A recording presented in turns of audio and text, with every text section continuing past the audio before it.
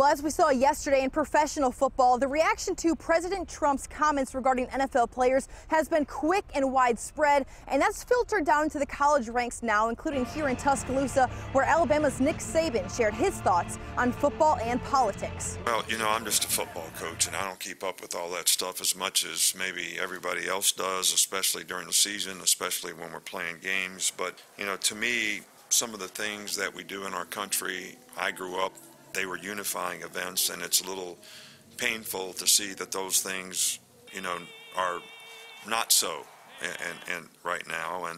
But I also respect everyone's right not to be censored in terms of the way they express their belief. Bama players didn't give direct opinions on the president's comments, but did say why the Tide is able to shut it all out. We all come from different places, different backgrounds, black, white, doesn't matter. We all come from just different places, so everybody has a different story, so I feel like that's kind of a good thing.